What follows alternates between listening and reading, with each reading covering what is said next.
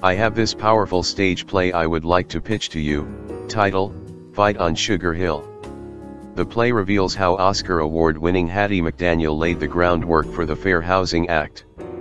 Yes, the first black Oscar winner fought segregated housing in Los Angeles and won.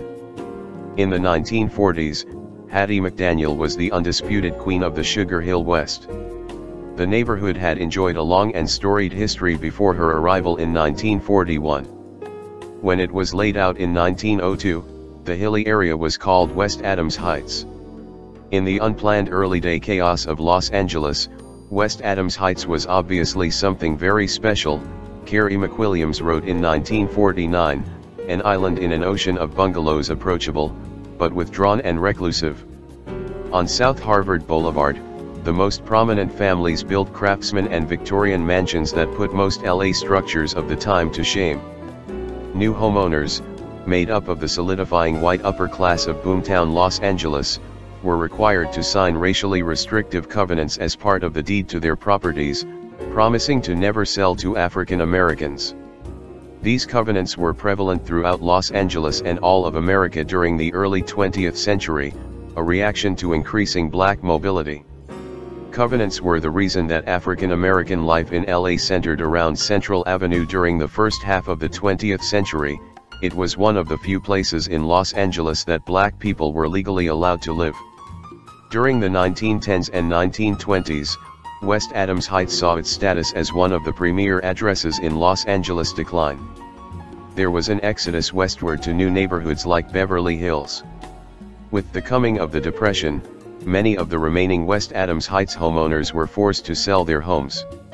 In need of cash, they were willing to sell to anyone who could pay, regardless of what their deeds said.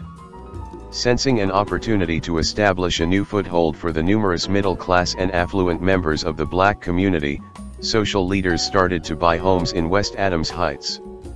West Adams Heights was rechristened Sugar Hill, a homage to the legendary neighborhood in Harlem. Some of the neighborhood's racist white residents were determined to kick their new neighbors out of their hard-earned homes. Although many of those residents left over from the old days were quickly won over by the numerous improvements the new homeowners made to their properties, protests had begun quickly.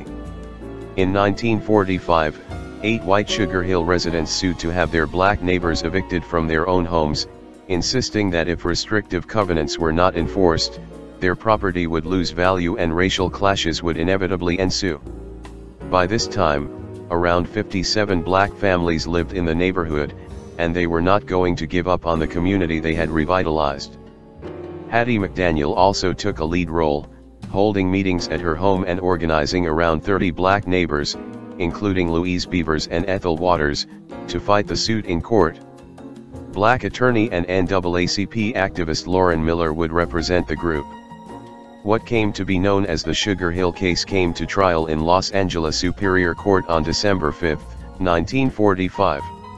On that day, Hattie McDaniel led her co-defendants and 250 supporters into the courtroom.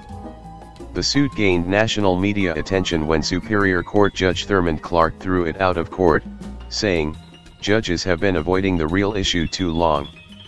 Certainly there was no discrimination against the Negro race when it came to calling upon its members to die on the battlefields in defense of this country. This victory for black residents would help spawn a later Supreme Court decision overturning housing covenants all across America.